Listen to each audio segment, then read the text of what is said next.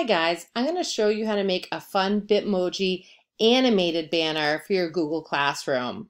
So to start with, you're going to need a regular Bitmoji banner, non-animated, as your starting point. So if you haven't done that yet, go back and watch that tutorial first. There's a very easy one on my channel that you can check out and make a really fun Bitmoji banner for your Google Classroom. And so that's our starting point. This is my classroom, and I normally have a Bitmoji girl sitting right here on the couch. So all I've done so far is I deleted my Bitmoji from sitting on the couch and then took the blank slide and duplicated it. So you just right click on the first slide and click duplicate slide and just keep doing that until you have 6 to 10 should be a good starting point. Because you can make this as detailed as you want or not. Basically as simple as you want or as detailed as you want.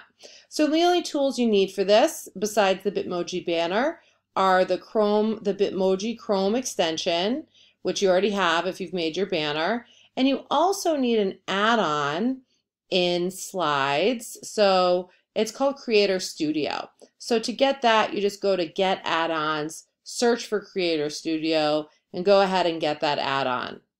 We'll use that at the end.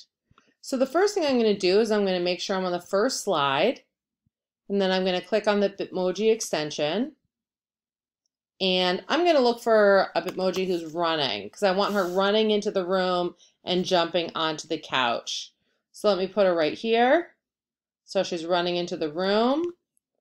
That's the only girl who's running, but she's running the wrong way. So what I need to do is right click on my Bitmoji, pick rotate, and flip horizontally. And remember to right click, 2 fingers on the trackpad. Okay, so I'm going to get her running into the room, and I'm just going to take notice of where her feet are so everybody can stay consistent.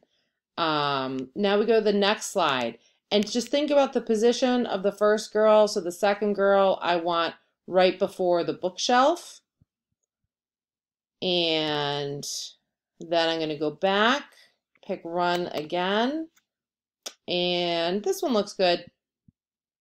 So this will be my second one in. So it takes a minute for after you drag and drop for it to create the Bitmojis on the page, but you know, that's how it goes. Internet's a little bit laggy. Okay, so that's our second one. So let me just go back and see. Okay, her feet are pretty far down. Let me just move her up a little. Okay, that looks good. And then, yeah, she's in the second place. So now the next girl I want to be right kind of in front of the bookcase. Let's do one more running girl. It'd be really cool if they had where the legs kind of moved. And you can make that happen, but that's a little more complicated. So we're not going to get into that on this one anyway. So let's flip her around, right click, rotate, flip horizontally. Okay, so she's in front of the bookcase. Actually, she was pretty good where she was. And I can just kind of flip through my slides quickly, and you kind of get an idea of what this animation is going to look like. Next, I want to add a jump into this. So let me go to my Bitmoji extension and click jump. Excuse me. And let's see, I like this sheep. So you can either copy and paste or just drag and drop. And I'm going to put the sheep here. So she starts her jump. Okay, so this was kind of at the first half of the bookcase. So I'm going to go here, start the jump kind of at the second half of the bookcase. And then my next one, let's grab another jumping Bitmoji. This one a little different this time. We'll do this one. And we'll put her right here. Let's see. She could be a little higher in the air. Adjust her a little bit. Okay. That looks pretty good. And then for our final one, she will sit on the couch. Okay, so let's grab that, drag it and drop it, and put it right on that couch. And then for good measure, let's just make sure, let's see. Okay, perfect. And then I'm going to delete this last one because I don't even need it. I'm going to insert an image. I want her to just have a little word bubble. And actually I had searched for one before. My search term was transparent cartoon word bubble. So I like this one. So I'm going to put this one in, drag and drop again. So let's size it down.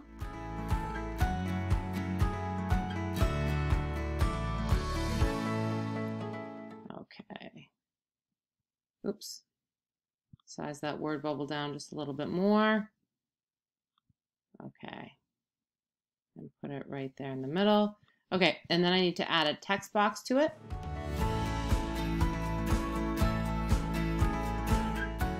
And right, hello. Now that's way too small and I want a different font. So I'm going to choose Impact. I have some fonts on here and change the text size. I have some fonts on here from Extensis Fonts. It's an add-on for Google Docs, but then once you use the fonts, you can copy and paste them into slides too. Okay, great. So it looks good. So let's close out this image bar and let's go ahead and create our GIF. So I'm going to go to Creator Studio and open it. So it's going to take a second for it to open up. And once it does, we want our output width in pixels to be at least 1600. That's what we need for a Google Classroom banner. It'll calculate the height based on the size we have here. And for the interval between slides, I'm going to choose 0.5 seconds. And you can play around with that and see what works for you. And then I'm going to press go.